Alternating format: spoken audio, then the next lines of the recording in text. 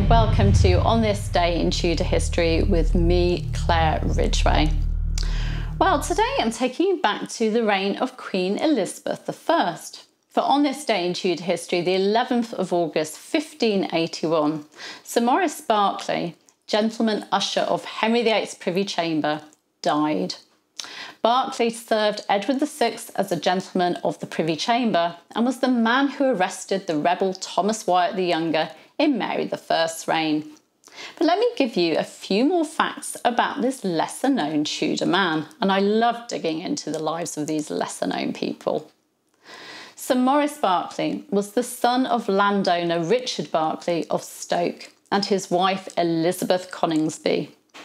Maurice's birth date is not known, but it was sometime before 1514.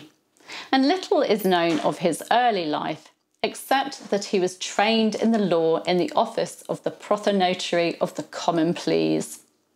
In 1535, his stepfather, Sir John Fitzjames, Chief Justice of the Court of King's Bench, recommended Berkeley to Thomas Cromwell for the position of Clerk to the Assize.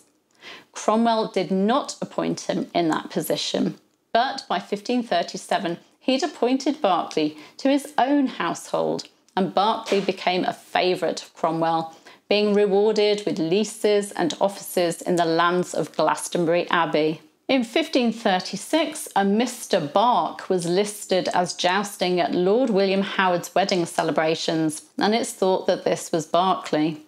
By 1539, Berkeley was serving as a gentleman usher of the Privy Chamber. Berkeley survived his patron Cromwell's fall in 1540, continuing to serve the king as a gentleman usher. In 1541, he was rewarded with the site and much of the land of Bruton Priory, which became his seat. At some point, he married Catherine, daughter of William Blount, 4th Baron Mountjoy, and widow of John Champernowne.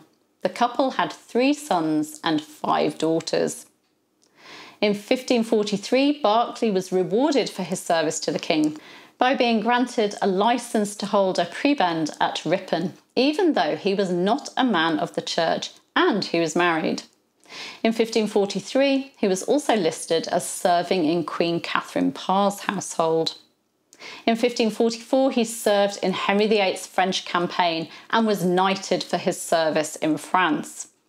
In 1545, he was appointed a chief banner-bearer of England, a post previously held by his brother. Other offices in Henry VIII's reign included Keeper of Northwood Park, Constable of Berkeley Castle, Chief Steward of the lands of Bath Abbey, and Commissioner of the Musters in Somerset. When Henry VIII died in January 1547, he left Berkeley £133, 6 shillings and 8pence in his will. Berkeley jousted in the celebratory joust for the coronation of King Edward VI and continued in his royal service, being appointed as a gentleman of the Privy Chamber in 1550. He benefited from the fall of Lord Protector Somerset by being given some grants. He served as a Member of Parliament on 4 occasions between 1547 and 1572 for the constituency of Somerset 3 times and for Bletchingley once. In 1553, Berkeley signed Edward VI's device for the succession, in which Edward chose Lady Jane Grey as his successor, but he kept out of subsequent events, and he benefited from Mary I's general pardon, but did lose his office of banner-bearer. However, he proved his loyalty to the new queen by arresting rebel leader Thomas Wyatt the Younger in 1554. He did not, however, sit in any of the parliaments of her reign.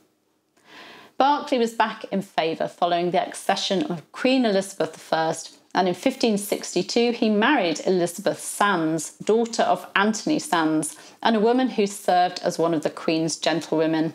They went on to have 2 sons and a daughter. Berkeley served as Sheriff for Somerset and Dorset from 1567 to 8, and he built Berkeley House in Clerkenwell, London, shortly before his death. He died on this day in Tudor history, the 11th of August 1581. Also on this day in Tudor history, the 11th of August 1534, or shortly before, the friars observant were expelled from their religious houses due to their support of Catherine of Aragon, Henry VIII's first wife, and their refusal to accept the king as supreme head of the church in England.